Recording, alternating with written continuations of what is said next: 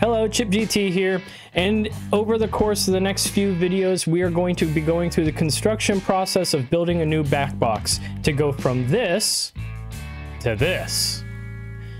In this video we're going to cover getting all the materials required to build the back box. We're going to cover how to cut the wood, get it shaped to the right dimensions, adding in some features and assembling it, and getting it ready to install components. Without any further delay, let's coin in and push that start button.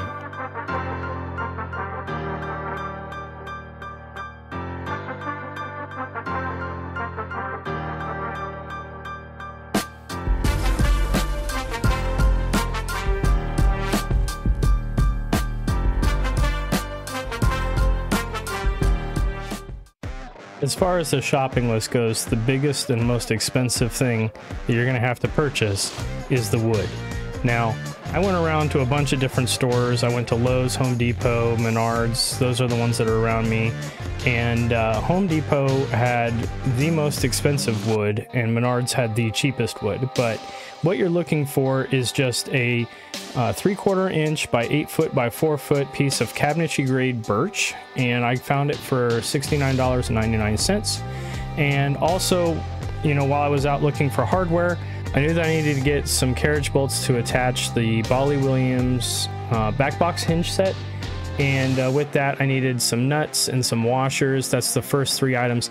These are not an item that you can find in like a box or anything. This is like they're in their hardware buckets, and if you go there, these are the numbers, the item numbers. And then I also needed to get a couple of special washers for the carriage bolts that attach to the cabinet. So there's the carriage bolts that attach to the back box, and then the carriage bolt that attaches to the cabinet. Now, I already went ahead and got the carriage bolt and the nut from Pinball Life, but I didn't have like a spacer or a washer or anything like that. And then I also decided I was going to get some felt pads, and that's more for the artwork that'll come in the future.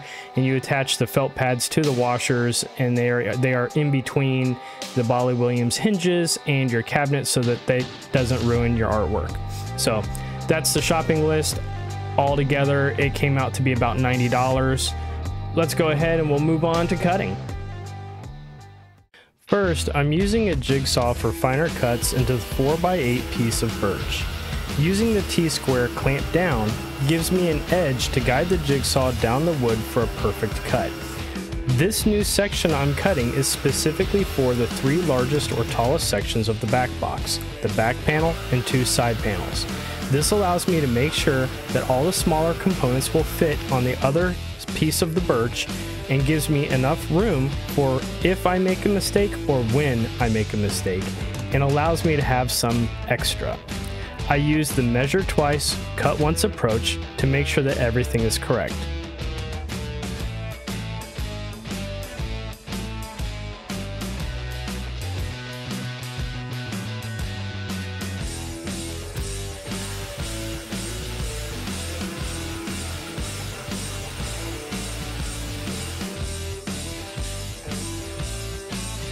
From there, I go back to the original piece of wood, make some measurements for the top panel, and make the cuts. The top panel and the bottom panel are going to be the exact same dimensionally, so I use the top panel as a stencil to trace out the bottom panel and cut it out.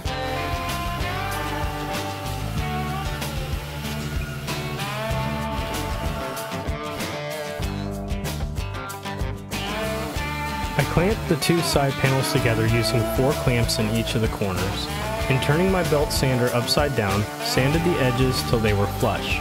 This makes the 2 panels as identical as possible when doing it by hand, and I was able to get the panels down to the correct dimensions. I repeated this process for the top and bottom panels, and then using 150 grit sandpaper I removed any remaining burrs, took some of the sharp edges down a little, and sanded down the outer and inner panels to prepare them for paint.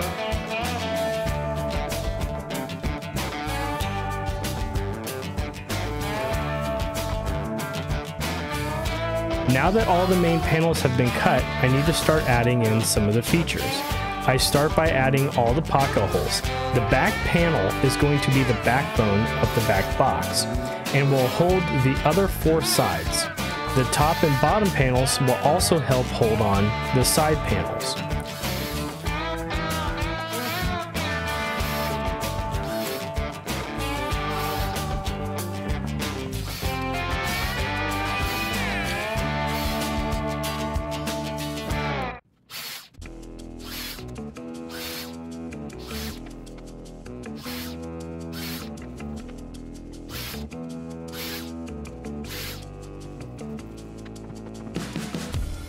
I ended up contacting a friend of mine who had jigs for making rounded edges.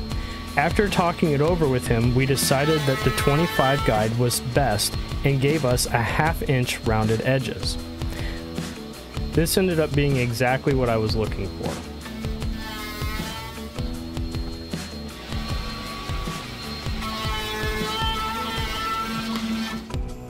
Next, I added 3 3-inch holes to the bottom panel. This is where airflow will come in from the top and be pulled down through the cabinet and out the back of the cabinet. It also allows for cables to be routed from the cabinet to the back box.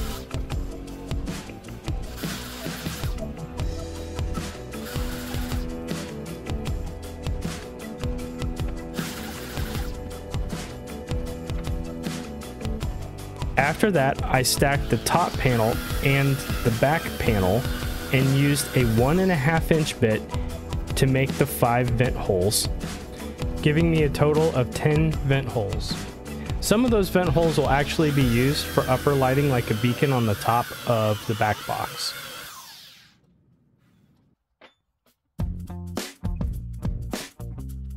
The drill bit ended up having a hard time cutting through both pieces at the same time, so after it cut through all the way through the top panel, I took that off and I had guides to continue cutting through the back panel.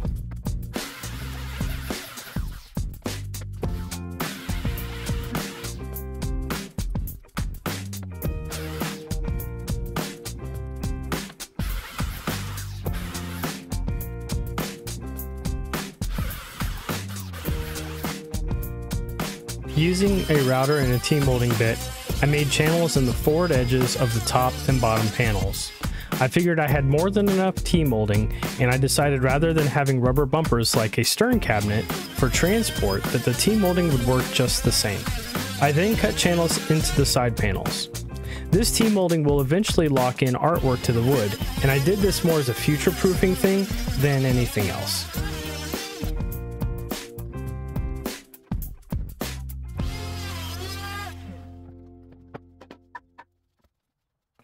I ended up cutting a new top panel for the main cabinet, as the old one needed to be replaced to accommodate cooling. Mating up this new panel with the bottom panel of the back box introduced me to a problem with wide body cabinets and standard size back boxes. I decided to press on and finish the panel features. I set up my table saw to allow a 1/2 inch deep channel to be cut into the top panel. This is used for the glass to allow it to be inserted into the back box. I then painted all the panel parts that would be visible from the outside except the outer side panels, as these will be used for artwork in the future.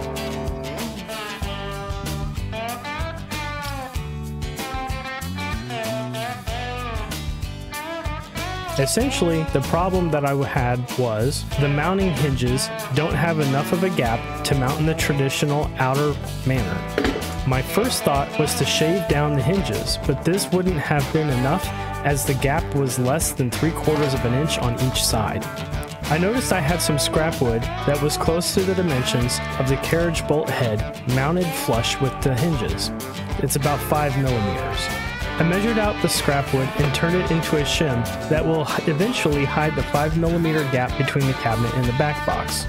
I lined up the hinges on the back box bottom panel so there was a 1/4 inch gap between the cabinet and the hinge. I marked out where the holes should be, and then I lined up the bottom panel with the scrap and made the cut.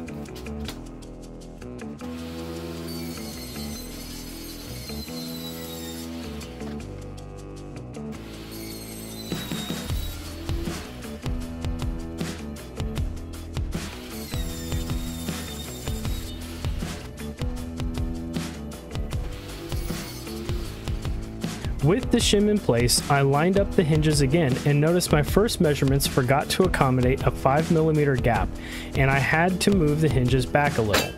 I used a 3/8 of an inch drill bit to drill through the wood for the carriage bolts and attach the washers and nuts on the other side.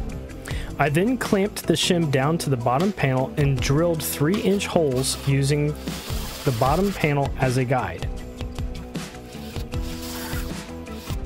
The next day, I noticed that overnight it had rained and the humidity was very high. This caused all the wood to warp just a little bit. Using 4-foot clamps to hold the top, back, and bottom panels together, I installed the first screws into the pocket holes for the top and bottom panel. Then I rotated the back box on its side and made sure it was flush with my work surface.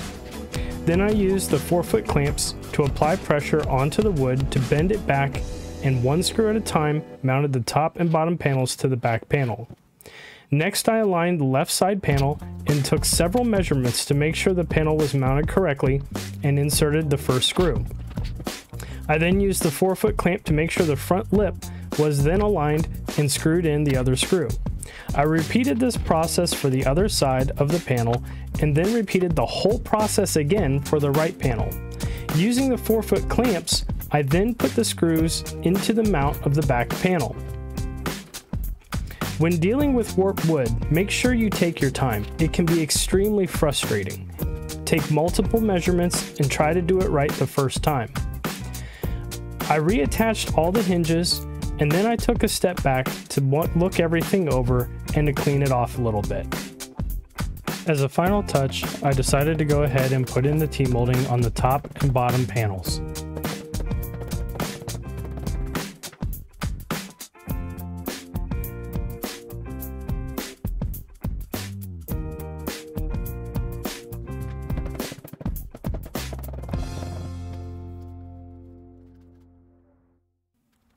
Then I added the T-molding to the side panels. When it came to the corners, I had to cut a couple of relief cuts, about 3 or 4 V-shaped relief cuts, so that I could round the turns.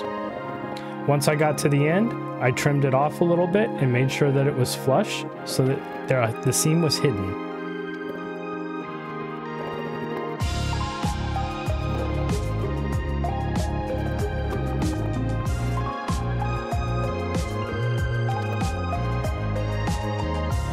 Then I took it inside for a test fit. In the next video, we will attach the cabinet and begin installing the rest of the components. If you found this video entertaining or helpful, please give it a like and subscribe, and share it with your friends to help my channel grow. Also, don't forget to ring the bell so you know when the next video comes out. Thanks for watching, and I'll see you in the next one.